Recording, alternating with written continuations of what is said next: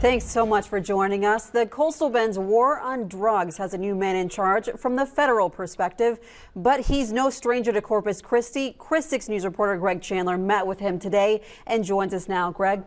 Well, Priscilla, the DEA recently named Will Glaspy as special agent in charge for the Houston division.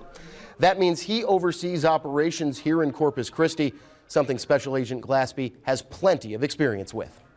They've got access to all that stuff. Seen it, understand what the problems are, and it's going to take me less time to adapt to that.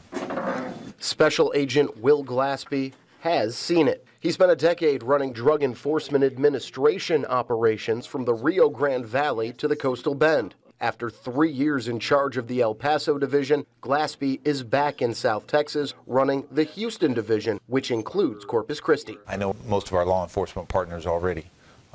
And I have a good understanding of the trafficking trends and the threats that we face. Glaspy's vision for the Coastal Bend and the rest of South Texas is clear. Take on trafficking organizations. Selling heroin, they're selling methamphetamine, and they're selling synthetics. Those are the biggest threat on the street in the Coastal Bend area. Our focus, working with our partner, is going to be to target those individuals and those organizations that are peddling the poison on the street and that are involved in violent activities. But Glaspy knows his agency needs local help to fight illegal drugs. 10 years that I was in the area running operations from McAllen, we had fabulous relationships.